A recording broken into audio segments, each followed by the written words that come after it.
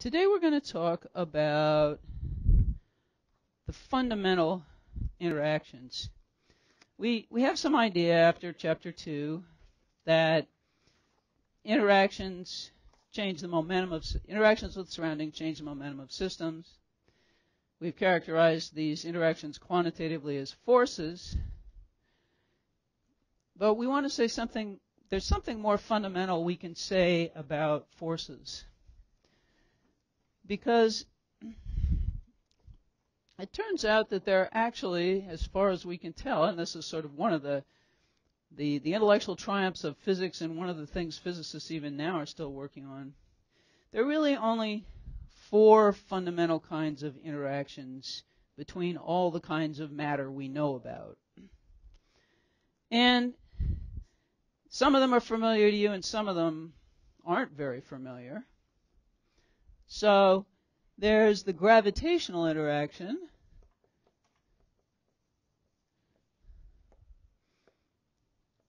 or gravitational force. This is an extremely familiar one. You and all your belongings interact gravitationally with the Earth every day. But it's the case, and that's what we're going to spend today on, is the gravitational force, learning to calculate it in general. Any object that has mass interacts gravitationally with any other object. So planets and stars certainly interact gravitationally. The marker and the eraser are also interacting gravitationally. It's just that their mass isn't very large. And compared to some other forces, this just turns out not to be a very macho force. In fact, it takes the whole Earth to exert a gravitational force big enough to make the marker fall when I release it. So anything that has mass interacts gravitationally, and it can be large or small. There's the electric interaction, or electromagnetic.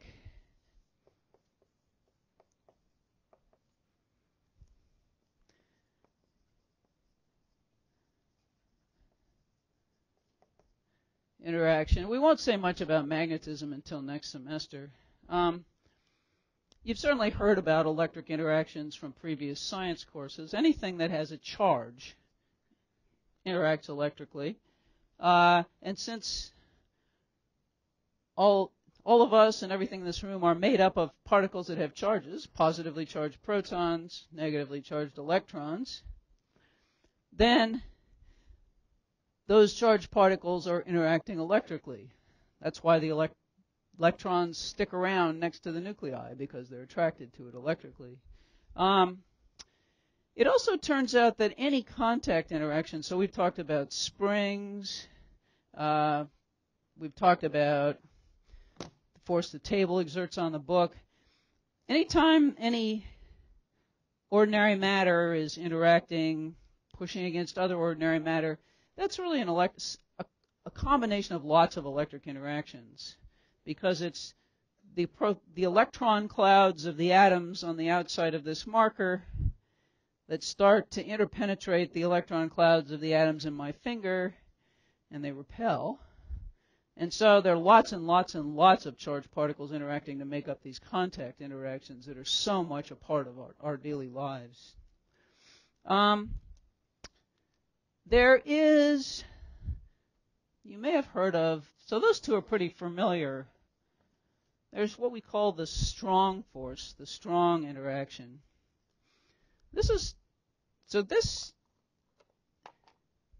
Any objects that are, any particles that are made up of quarks, which are little subatomic particles that have charges like plus 2/3 or minus 1/3, interact through the strong interaction. So any particles that are made of quarks, they're called hadrons.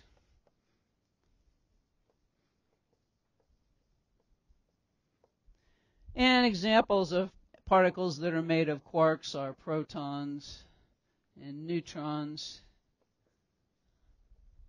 And there are other things, but these are the most common. What the strong interaction does that you may be familiar with is hold atomic nuclei together. Because in the nucleus of an atom, remember there are positively charged protons, and then there's some neutrons that don't have any charge at all. But the problem with that is that these positively charged protons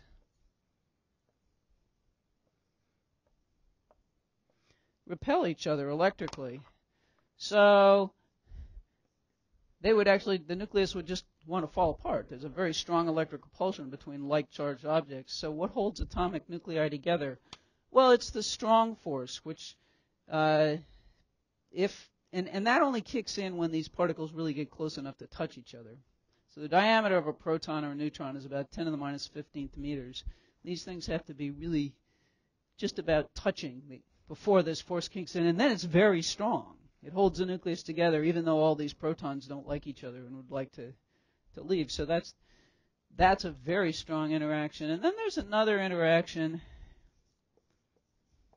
called the weak interaction.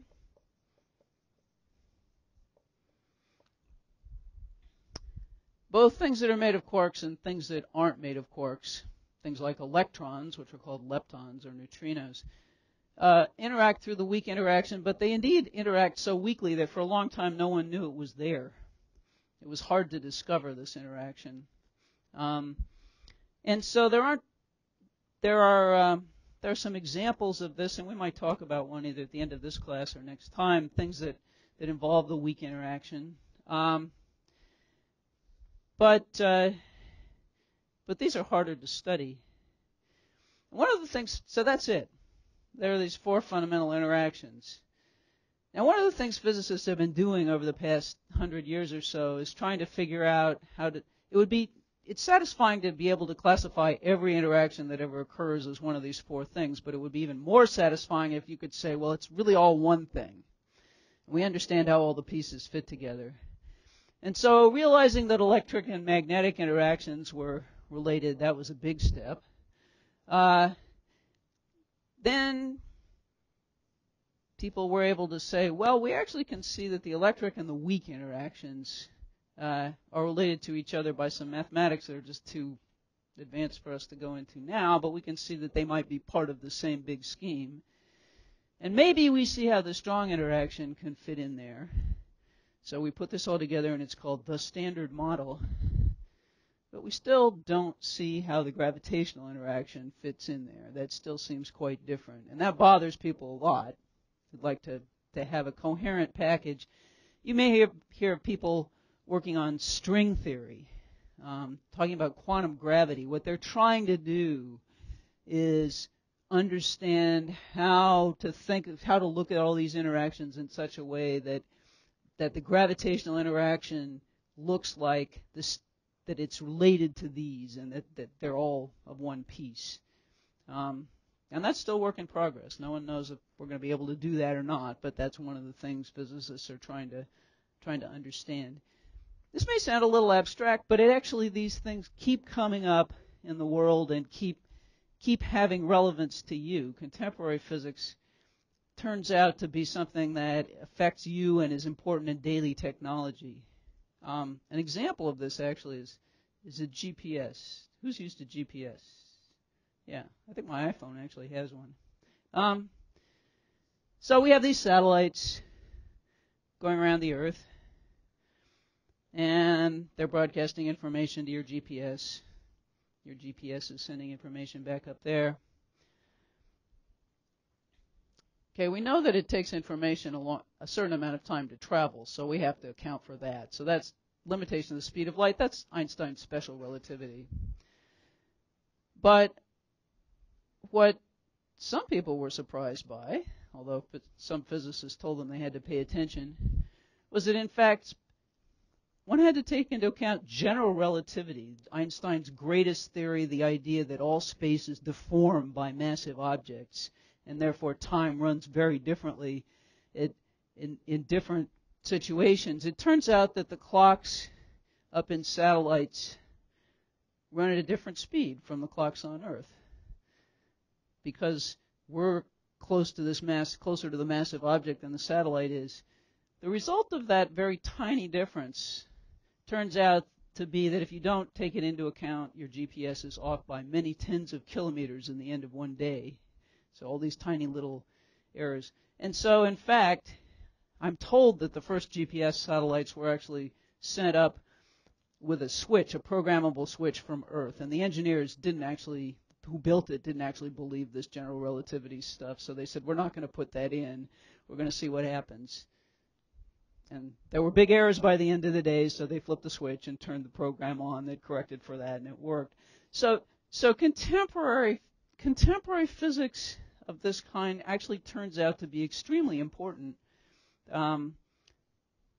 in both science and technology and the things you work with every day. So you may be working with quantum computing within the next 20 years.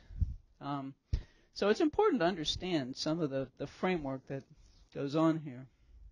Okay,